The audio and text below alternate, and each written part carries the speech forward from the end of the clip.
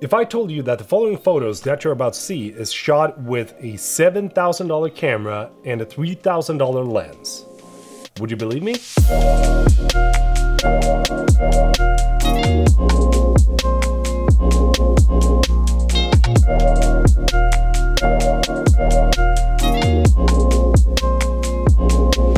If you were the one telling me that and showed me those photos, I would say absolutely. But is it actually the case though? I remember 10 years ago when I purchased one of my absolute favorite phones, that is the iPhone 5. And the reason that I've kept this phone is because I loved the design of this thing. I loved the entire form factor and how it felt, and also the camera capabilities of this phone, because I remember when this was launched 10 years ago, it was the shit. I know, there's probably gonna be a lot of you saying like, well, Android and Samsung and HTC had better versions of the cameras than the iPhone 5. Well, yes, it was probably the case, but when this phone arrived, I remember that there was a lot of people switching from Android phones to the iPhone 5. This is what it looks like when I am recording with the iPhone 5 and the iPhone 15 Pro put next to each other. And I mean, like, of course you can see the big difference that has happened in the last 10 years with these cameras. And especially in the dark departments,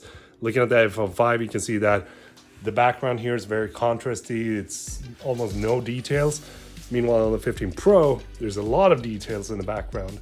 But honestly, I think that the iPhone 5 is doing a really good job of, you know, giving you an image that you could actually use if you were to shoot a video and if you need to shoot or document a vlog or whatever it might be. To think that we had the possibility to do time lapses built into the actual phone and then shoot videos, we could take photos, and you have HDR, you have self-timer. Like, there was a bunch of things with this phone that made it the high-end phone that it was back in the day. But now, 10 years later, we have the iPhone 15 Pro Max, which is almost twice the size of the iPhone 5, but it's also incredibly good in the camera department. Since I've already tested the video capabilities of the 15 Pro, I knew that the cameras are good and you can do some really cool stuff with it, especially since you can shoot in a log color profile as well. And if you're interested in getting some LUTs for the iPhone 15 Pro, I got you covered in the link in the description. But I want to take some photos with this phone to see how good it actually is when it comes to computational photography,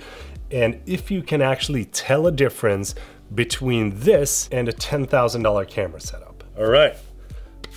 Let's have a look at the first batch of photos, and you're gonna guess if it's shot with a $7,000 camera and $3,000 lens or an iPhone 15 Pro Max.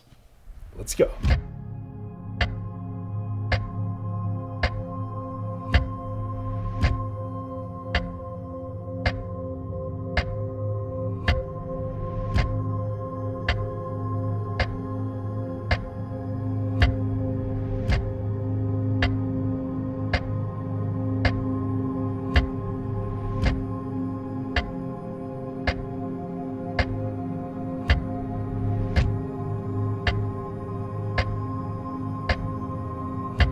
You gotta give me the answer. How many did you get right from all those? I've also tried to edit these photos to make them look as similar as possible when it comes to the exposure and colors and all that stuff. I decided to take the photos in two different modes, and the first one is raw, mainly because we want to maintain the image data and all that stuff, but then I also went into portrait mode to get the depth of the shot that I was taking, because that is one of the cool features with the 15 Pro that I really think can help a lot of people actually use this as a dedicated camera. The downside with taking the photos in the portrait mode is that you're not getting the raw data. You're getting a image that is processed within your iPhone, and you can do some adjustments to it, but most of the time it's gonna be like fixed and dead on as is in camera. One of the advantages though when you're shooting in portrait mode is that you can adjust the focus point after the fact that you've taken the shot, which is sick. So looking at this shot, for example, if we're going to edit, I can set the focus to be in the back and have the crane to be the focus point. But if I want to have the Toyota logo, I can just switch that. And you can also adjust the aperture of the background blur to make it look the way that you want it to look. Of course, you can see that if you take it down too far, for example, like f1.4, it will look a little bit weird when it comes to the edges. But if you have it at somewhere like f3.2, you can almost don't tell that this is taken with a phone. which is sick. Here's another example for you. We have my car that is the subject in this shot, and then I can go in, I can drag down the F stop, and then you can see that the cranes in the background is getting a little bit of a blurry. But the cool thing is that if you want to have everything in focus, you can just turn things off, and then all of a sudden you have a shot where everything is in focus. You can see the background, there's no blur. But you can also go in and then you can just I want to have back, I want to bring back the blur. And the subtleness of the computational bokeh, I guess we can call it, is for me something that I think is freaking amazing because it looks so incredibly good in most of the shots.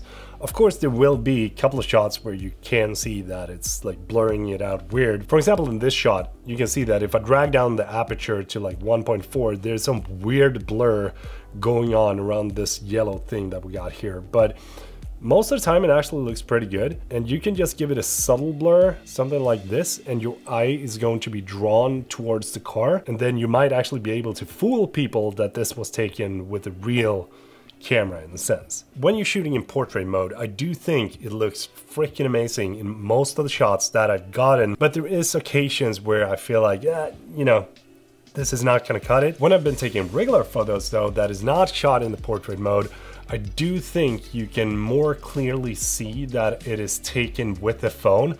You do have some great possibilities to edit it though, because you have all the raw data that you might need to edit the photo. But I don't think that I would actually go out and shoot in RAW with my phone, because in that sense I could just take my bigger camera if I know that I'm going to take RAW photos.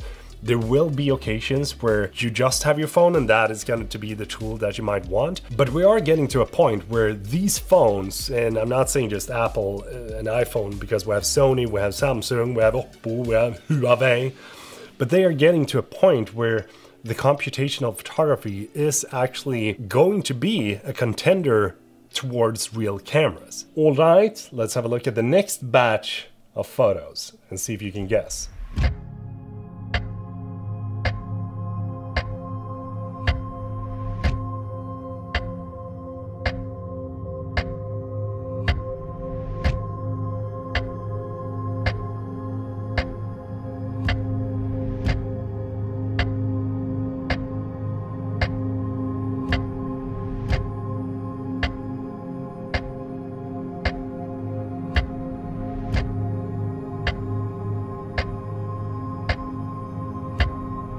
I don't know about you, but looking at those photos, it is freaking amazing of how good the iPhone 15 Pro Max has become and computational photography in general. I think for me, one of the biggest things with smartphones becoming this good is that it lowers the barriers of entry. Which means that anyone can pick up a phone nowadays and actually start to take photos or become a videographer. You don't need to invest into multiple different super expensive lenses. You can actually learn the basics and foundations of making videos and taking photos just by using the smartphone, which is amazing. But would I actually choose this over my Sony A1 though? Absolutely not. But on the flip side, an iPhone is easy to bring with you and it's going to help me to create content on the go. It might be more than sufficient for most of the things that I do on a daily basis. And if you've been watching some of my latest videos, I have actually been using the iPhone to shoot a lot of the stuff in those videos as well. And there has been absolutely no one that has commented about the image quality being bad compared to my mirrorless cameras. So do you think that phones are going to take over for mirrorless cameras in, say, 5 years? Or do you think that the time frame is going to be, nah, they will never take over from mirrorless cameras? I would love to hear your opinion on this because it's a very interesting topic. If you like this video, don't forget to subscribe because that would be highly appreciated. And give it a thumbs up as well, man. I will see you in the next video.